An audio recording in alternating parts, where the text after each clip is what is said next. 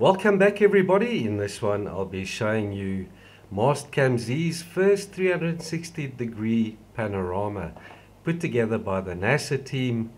These are stitched together from photographs taken on Sol 3. In my previous video I showed you some anomalies identified in the individual photographs. In this one I'll be showing you these anomalies in the panorama, and we'll be able to guesstimate how big they are as well. We'll be checking out this over here first, and that object over there NASA says is about 50 centimeters across, which makes it about a half a meter in length. So let's go ahead and open that panorama, check out that artifact that NASA is showing us. So look at the distance to this object, and that's roughly a half a meter, the distance between those two boulders. So that anomaly out there is not too big. Let's go out further to the background, way at the back there. That's the strange multi-layered object I showed you. It looks like it's a tombstone, in the shape of a tombstone. So if we consider the distance from the rover, which is up here, to that point there, it's much further from here to there. So that object in the background there can't be smaller than, I'd say, a half a meter across.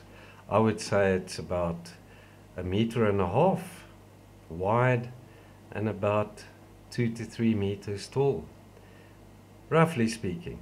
And then let's check out the strange rectangular block that's out here somewhere as well. There it is, folks, and you can see, relatively speaking, it's much bigger than the anomaly we just checked out. So look at the distance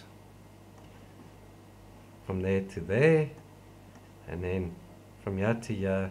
So that there is a lot further, folks.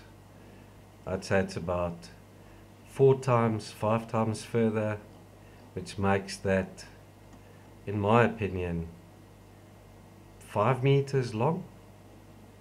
I want to see if it shows up in a high-res photograph.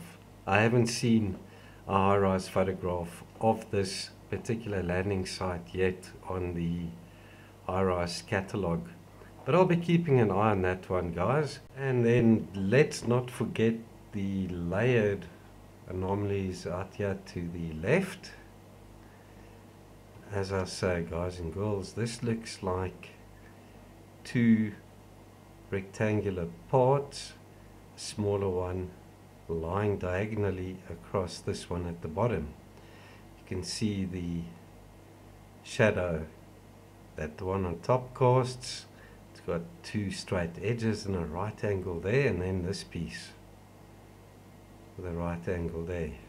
Looks almost as if it's bent up on the sides, and it's got that strange bright material on the top, sort of parallel with this one side. It looks almost like those anomalies I've shown you in the past, taken from orbit with the MRO, where we have the larger base structures with these small parts or protrusions or objects on top. It looks almost like that. And that there would be, let's see, about 1.5 meters wide, meter wide, I'm not sure.